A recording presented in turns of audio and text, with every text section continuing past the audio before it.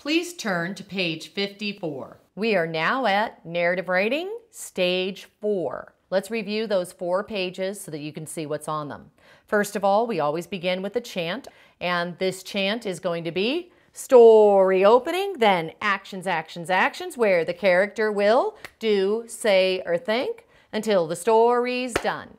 I'll come back to that and I'll rehearse it with you and we'll go through each part a little slowly. I just wanted to show you what that is. So now we have stage 4, story opening. We had learned that in stage 3. Actions, actions, actions.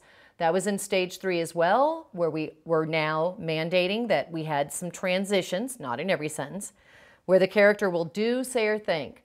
This is our new teaching point here, and that is where we're going to actually add dialogue, where we will use quotation marks. So we're going to add that dialogue with punctuation. And then finally, the story is done. When we do the story is done, you're going to find that we will have a secret formula for that. So our secret formula is SC arrow at the beginning, and then at the end of our story, the story closing, the story is done, we're going to have TCR, transition, character, reflection. And again, I will go through all this in detail as we go through the lesson. So we know now, we have our story opening. We learned SC arrow in stage 3, actions, actions, actions, with transitions if needed. But we now need to add do, say, or think so that we can add dialogue with quotation marks. And then the story is done. That will be our new teaching, TCR, transition, character, reflection, to add a sophisticated ending to our story. On page 55 are your at-a-glance steps. So you have your story opening, your actions, actions, actions, and the story is done. You have all the steps for those 3 parts of the story. That's what we're going to follow as we walk through our lesson. Now let's look at the next pages. On pages 56 and 57, we have the descriptors, exactly what are we going to be teaching when it comes to content and organization at the sentence level and for mechanics in the stage 4 lesson. So you have that outlined, which I spoke of earlier with the chant. You also have your narrative writing stage 4 chart that you could make. As you can see behind me, I have a sample of that chart, and you have on the page what it looks like in full detail. The story opening is green, the actions are yellow, and the story is done is blue. So again, the color coding stays the same. We're just increasing the sophistication, the rigor of their writing within this stage 4 format. Right next to it is a sample of an organizer, what an organizer story would look like. Notice on this story we have 1, 2, 3, 4, 5, 6, 7, 8 sentences. You never know how many sentences are in a story because you're writing it for meaning, not telling the children how many they need. So this story went on and on until the kids felt like it was done. And then finally on page 57, from their organizer, they were orally rehearsing it and then they were writing it out. And this is a sample of the student writing. So we reviewed all 4 pages in your manual for stage 4 of narrative writing. Let's go back to page 55. Your teacher at-a-glance steps to follow as we walk through these steps to form a story. Start with a blank piece of legal size paper. Fold the paper. So when you give this to the students, just take a big old stack, fold it so they already have the fold, and you can do these whole group lessons. Up here on the top is going to be our story opening. Then we have actions, actions, actions till the story's done. Remember, you may have a lot of actions, so just turn over to the back side if you need more action boxes, and you just keep going until your story is done.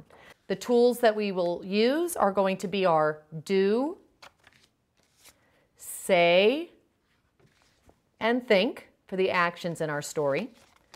We will also have our 5 senses or emotions or personality of a character cards for fancy words.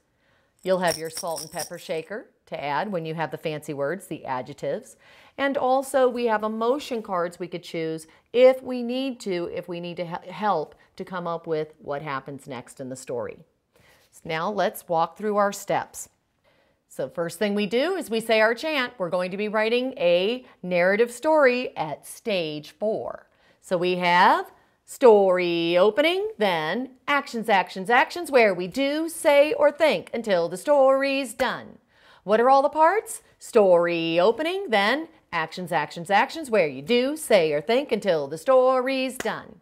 So on our teacher at a glance, you have your story opening steps, your action steps. Notice you have do, say, or think added, and then the story is done. And now we will also be using our secret formula TCR for this stage 4 when our story is done. I've written imaginative stories for the last stages, so I figured I would do a personal narrative because these steps work for a personal narrative or imaginative narrative. It really doesn't matter. So what you can do is you can have different kids tell things that have happened to them, and then you can choose one of the children's story, and then you can use that story whole group for the kids to write down. And I always say, if we're going to use someone's story, do we care? No. Why? Because this lesson is what we're using to learn how to write stage 4, to learn the steps. We don't care about the story. We care about having a good story, but we don't care if we use someone else's story for our personal narrative because we are learning the steps. So we go like this. Once we learn the steps, we can write our own story. That's right.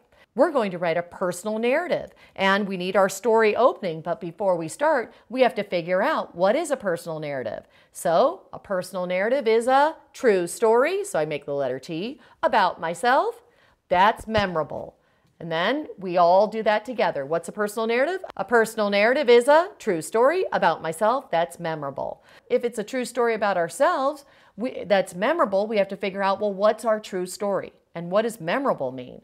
Well, memorable means something happened to us that was true that made us have an emotional reaction. So we may be writing about something that happened to us that really scared us, or made us really happy, or made us sad, or made us proud. So we're looking at something real that happened to you that gave you that emotional reaction. So then you'll have all the kids talk. Sometimes you may just want to share one that you come up with and they use your story. So this is a story I had heard the other day in a classroom, and one of the kids was talking about how he was out camping with his family and he was running around the woods and he was running around trees and climbing over rocks, and then he landed in a bush when he jumped over a rock. And what happened was his leg got stuck in some branches that got all tangled up in there. So when he was trying to pull it out, it wouldn't come out. So he's screaming and yelling, and his dad heard him, so his dad came and got him, and his dad's trying to pull him out, and it wouldn't work, and his dad had to pull the branches apart, and finally his leg came out. And he was so thankful his dad was strong enough to do that, that's for sure. So he told his story, everyone listened, and then I always have the kids clap afterwards. We go, lovely, lovely. Now we're going to take your story that you told, and we're going to use our steps, our story opening, actions, and the story is done steps in order to write it out. So the only difference between an imaginative story and a personal narrative, teachers, is that the personal narrative is something that happened, so you tell the story to refresh yourself. Oh, this is what happened. Now you go back and you follow the same steps in order to write it out. What's the first part of our story? Story opening. Over here on our organizer, we're going to go to step 1. Get organized. So we're in the story opening. Step 1, get organized. Secret formula time. We already know this secret formula because we learned it in stage 3. So the kids are going to write SC arrow. Setting, character, action, and we write that down. Step 2, character. Who's in the story? Who's doing the action right at the beginning? I am. So even though that boy told the story, all of us are going to pretend like we were the one who had been stuck in the bush. So we all write I on our organizer. Now we go back and we say setting. When and where did this story happen? And the boy says, oh, well, it happened to me early in the morning. I was running around early in the morning. So let's make a sun come up, like the sun's coming up. One morning. And now, where did it happen? Oh, down by the lake. I was over at the lake. My family and I were camping over at the lake. So let's make a lake there. And look how we're making quick, simple drawings. You never want to write out a ton of words on an organizer because then what do the kids do? They spend all their time writing words instead of thinking of ideas. And then you'll have different kids going, I'm not done, I'm not done. Simple, quick drawings. And I do a whole thing where I go, oh, look how I'm making a simple drawing. See my sun? I just made a simple sun and I did it quickly because that would be embarrassing to take a long time making an art project. This is writing. We all know that. We would never spend a long time drawing it out. Never. How embarrassing. Now let's go ahead and draw our sun quickly. Look how quickly everyone's drawing it. So I always do that. I set it up so you don't have kids taking forever with the drawings. We have our setting and our character. What do we do once we have our setting and character? We're going to rehearse the sentence and act it out. So let's pretend like the sun is rising. So we go like this. One morning, down at the lake, ready everyone? One morning, at the lake, so you notice every time I say it, I may say it a little differently. It doesn't matter as long as it makes sense and it sounds right. We go to our last step, action. What was I doing one morning down at the lake? And then we may ask the boy again and he's saying something like, oh, I was running around. Now, I want to make this sentence a little more sophisticated. Instead of just saying I was running in the woods again, then we would say woods again and it just is sort of a boring opening. So I want kids, instead of telling, I want them to show. I want them to have the reader really see them in the woods running. So I may say something like, okay, go to the woods when you were running. Did you run around something? Did you run over something? Did you climb things? Did you crawl into things? What were you doing? And he's like, oh, I ran around trees. Okay, let's draw a tree. So let's put an arrow around the tree. So you ran around a tree. What else did you do when you were in the woods, when you were running around? Oh, I climbed up rocks. So you climbed up a rock. Uh-oh. And then is that when you jumped off and you landed in the bush? Mm-hmm. And landed in a bush. So let's put that bush there. One morning at the lake, I ran around trees, climbed up rocks, and then jumped in a bush. We have our whole story. So now we go run around a tree, climbed up a rock, then, so you're not doing all these at the same time. I can't use the word and. If I use and, then I'm running around a tree, climbing a rock, and jumping into the bush at the same time. So I ran around trees, climbed up a rock, then jumped into a bush. There we go. So we're going to use our word then, so we can remember that. Let's go back and let's add some powerful verbs. That's the most powerful part of speech. Everyone knows that. Say that to your buddy. Ready? Verbs. That's the most powerful part of speech. Everyone knows that. So when we go over here to our actions, instead of saying ran around the tree, what other ways could I do it? Were you crawling around the tree or did you dart around the tree? Darted. So we darted. He darted around the tree. What did you do? Did you go up a rock or climbed up a rock? Climbed up a rock, climbed, and then what did you do? Then I jumped into a bush. So let's put jumped there. One day, down at the lake, I darted around trees, climbed up a rock, then jumped into a bush. That sounds pretty good. Let's go ahead and add our punctuation because it's our starter, it's our story opening sentence. I usually like to do the punctuation right away. So we have one day. Let's write the word one so that we can remember to capitalize one. One day down at the lake. What do I put after my setting when I have a when and where? What do I put? I put a comma. Notice I said down at the lake. I didn't say near a rock or in a bunch of bushes. I said one day down at the lake. When you're doing your setting, the where, it's always the big location, okay? So one day, down at the lake, I darted around a tree. Ooh, let's put a comma. Climbed up a big rock, comma, then jumped into a bush, period. We have 3 verb phrases to make our sentence more powerful, and we've added our punctuation. I'm showing this as an option. You don't have to do this. This is just another way to keep kicking up those sentences so that you have more sophistication in the writing. We added our punctuation. Now we're going to go back and see if we need to add some fancy words. What in this sentence needs to be described? What is really important? So I darted around trees. Do they need to see the trees? Okay. Let's say the trees are important, so we'll put an X there. What about the rock? Sure. What about the bush? Sure, that's important to describe that bush. Those are the things that I want to see them I want my reader to see me darting around, climbing and jumping, because that's the action. That's what I'm doing. I'm doing something towards these things. So it's important for the reader to see it. So let's go back and add, what kind of tree would I be darting around? So maybe tall trees. What kind of rock did I climb? Maybe a big rock. So I have big rock and maybe the bush, because there were so many branches in there, it was really thick. So we'll have thick. Now let's go back and read it.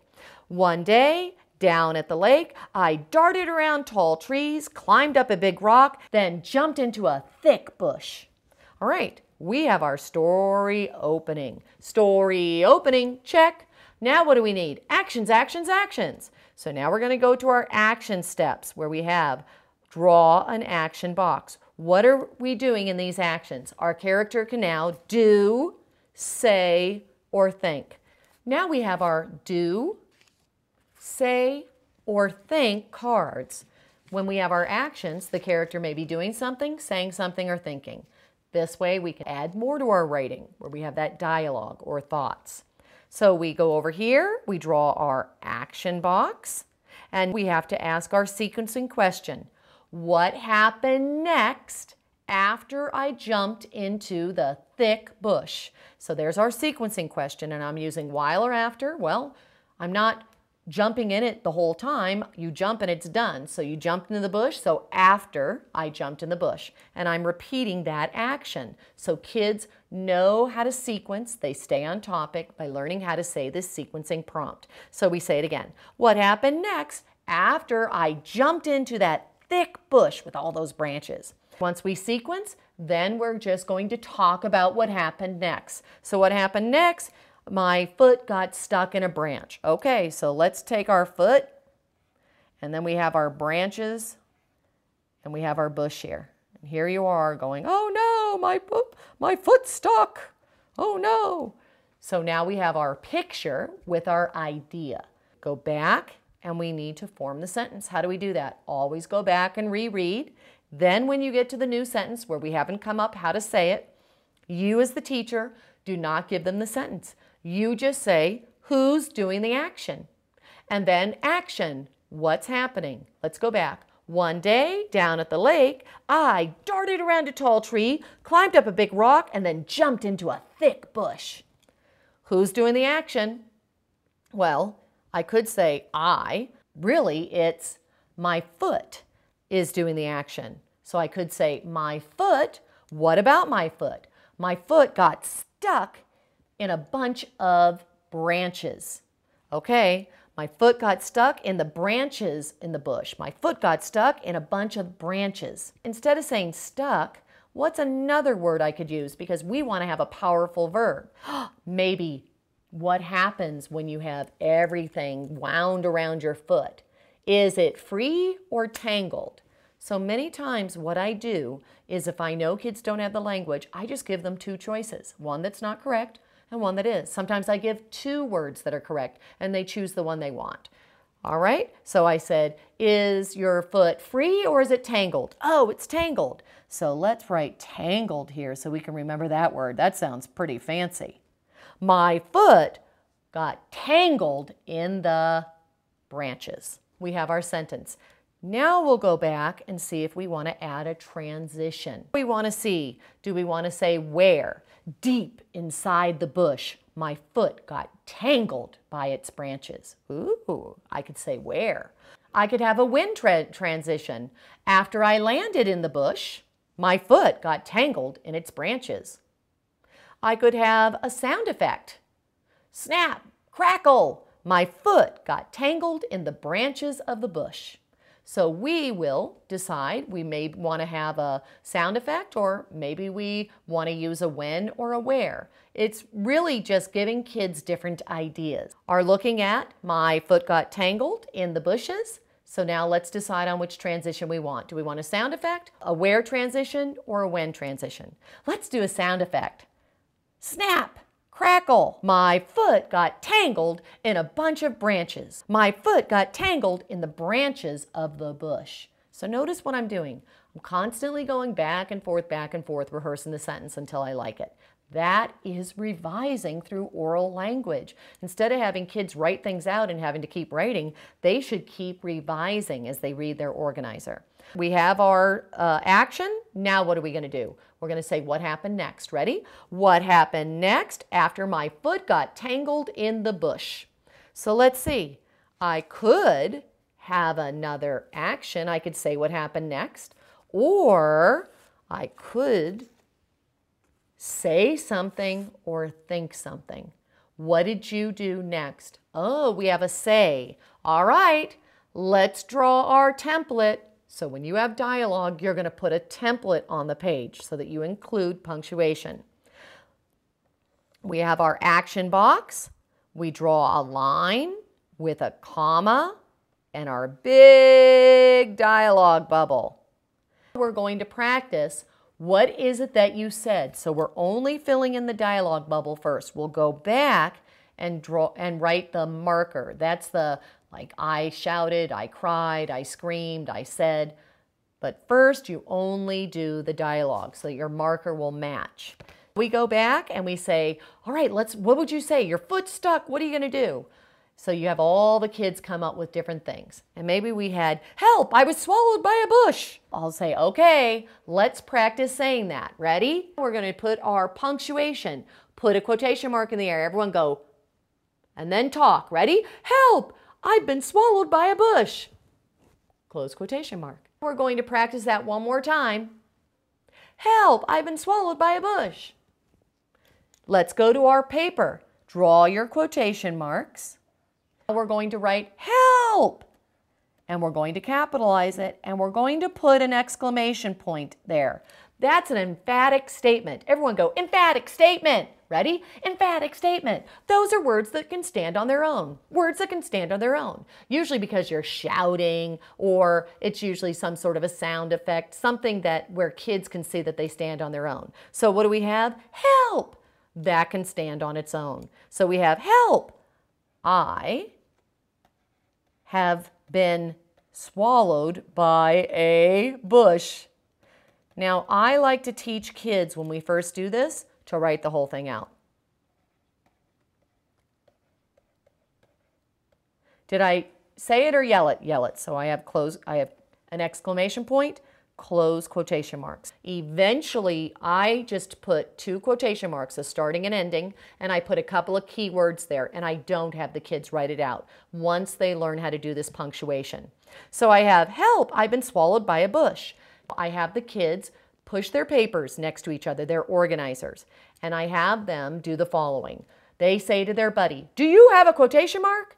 And then they say, prove it, show me. Because when I say, all right, look at your buddy's organizer, did they put their starting and ending quotation marks? What's interesting is many kids will push their papers together and then they won't even look. They just look around. So I always have them say, prove it, show me. And then once I say, do you have quotation marks? Then the child would point. When they hear prove it, show me, they would point on their organizer, just like here. Here's my starting. Here's my ending quotation marks. They have to show that. As they're checking their punctuation with each other, I'm walking the room to make sure that that's been put correctly on their organizers. Once we have their help, I've been swallowed by a bush, once we have what they've said, then we go over and write the marker. Who said this? I did. And how did I say it? Did I giggle or did I cry? I cried. Let's put cried. We go back and we say the whole thing. One morning at the lake, I darted around a tall tree, climbed up a big rock, then jumped into a thick bush. Snap, crackle! My foot got tangled up in the bush. My foot got tangled in the branches of the bush. I cried, help! I've been swallowed by a bush. So maybe because I said bush up here and bush here, maybe I just need to say my foot got tangled in the branches. So I'm modeling that to the kids because woo, woo, woo, redundant police, redundant police. I don't want to keep saying bush, bush, bush. So I've said bush here, here, and here. Let's take this one away. Now let's go back and reread it. So look how we're revising. One morning at the lake, I darted around tall trees, climbed up a big rock, then jumped into a thick bush. Snap, crackle, my foot got tangled in its branches. I cried, help, I've been swallowed by a bush. We haven't finished our story yet, so what do? What happened next? After I screamed, I've been swallowed by a bush. So now we have our next part. Are we going to have someone said something, someone thought something, or somebody did something? And now, from the story that was told, the dad came over and pulled the branches aside and pulled out his foot. So we're just going to put the dad here. Maybe here's some hands. And here's the foot. And here's the bush. So he pulled those branches apart so I could pull out my foot. What do? We need to form this sentence. How do we do that? We go back and reread. When we come to this sentence, what do we say? Who's doing the action? What did they do? So let's go back. One day at the lake, I darted around tall trees, climbed up a big rock, and then jumped into a thick bush. Snap, crackle, my foot got tangled in its branches. I cried, "Help! I've been swallowed by a bush." Who's doing the action? My dad. What did your dad do? My dad pulled apart the branches so I could pull out my foot. I keep saying pulled. What's happening? Redundant, please. Redundant, please. Good writers don't keep using the same words. I said pulled, pulled. You don't want to keep saying the same word over and over again. Let's go back and fix that. Take away one of the pulled. So we have, who's doing the action? My dad. What did he do? He pulled apart the branches. And then what? And then my foot was still caught in the branches or free. So again, I give two choices if they can't come up with the language. Free. All right, so let's say it. My dad pulled apart the branches and my foot was free. I'm just going to start with my. We're not going to put a transition there. My story's done. So I don't have any more actions. I'm free. We have our story opening. We have our actions, actions, actions. The story is done. So when our story is done, we can have a secret formula for our story closing. And our secret formula is TCR. And then I have the kids go, what does that mean? Thank you for asking. T is for transition. And we know what are transition? Fancy words that move you from one action to the next action. What are transitions? Fancy words that move you from one action to the next action. So we need to get from this action to our ending action. So our fancy words, what we can use there is in the end, finally, looking back, after that day, once I was safe. So there's a bunch of different ways to end our story. Maybe I'm going to use looking back. How about we do that?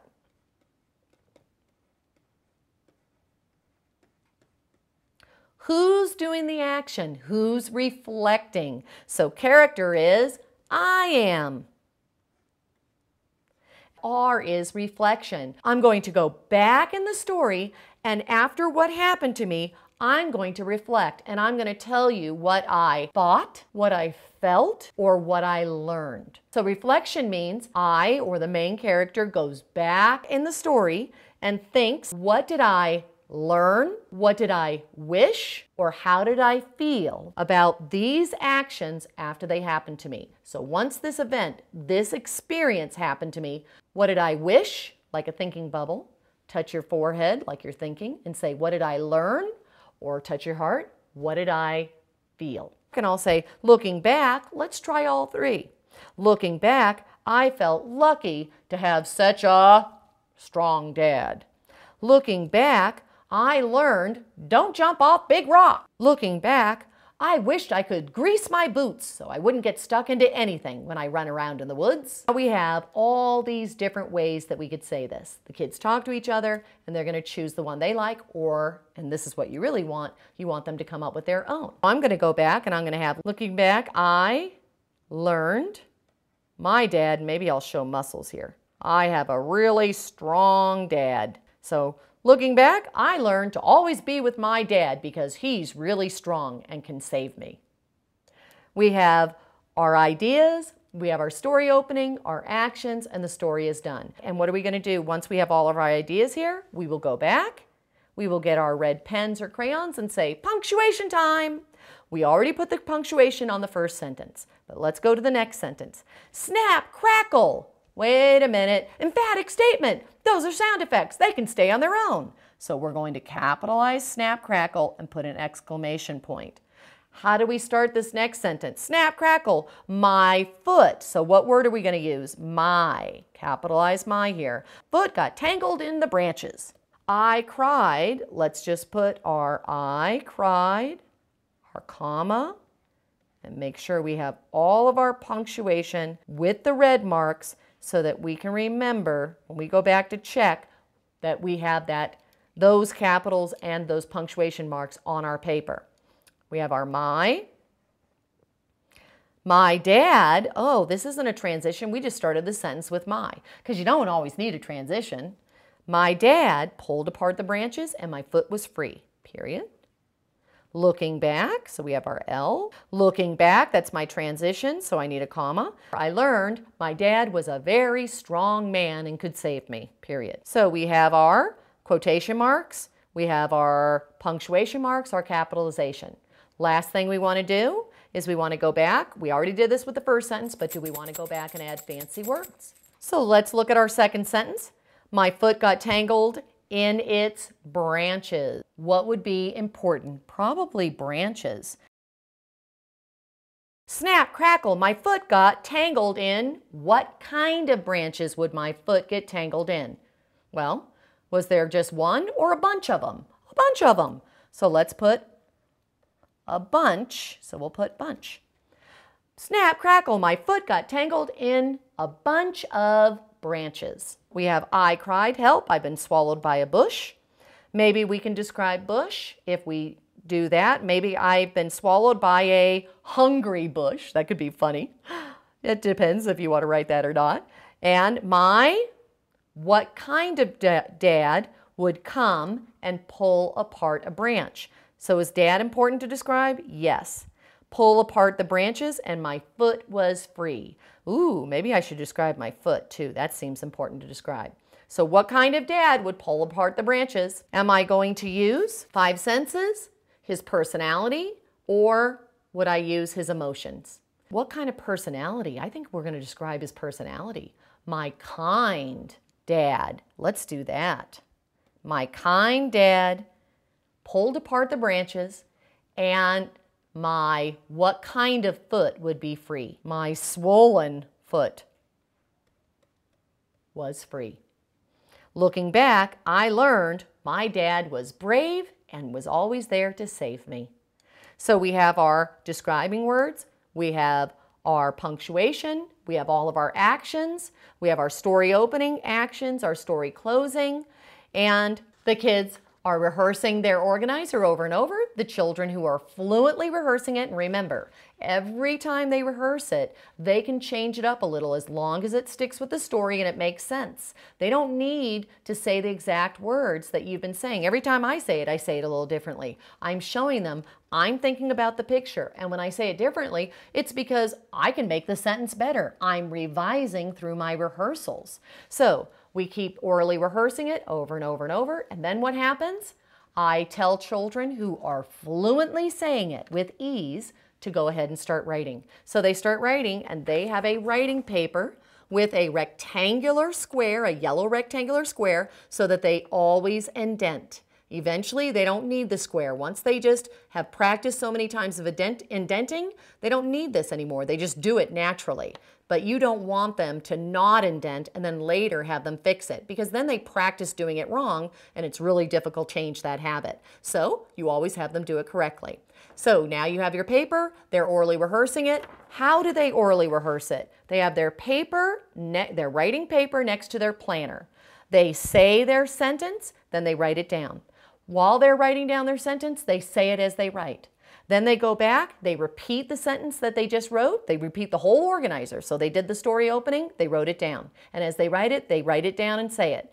Then they go back, they say the story opening, and now they're rehearsing and practicing the second sentence. Once it sounds pretty good, they go back, they reread their story opening and say that second sentence.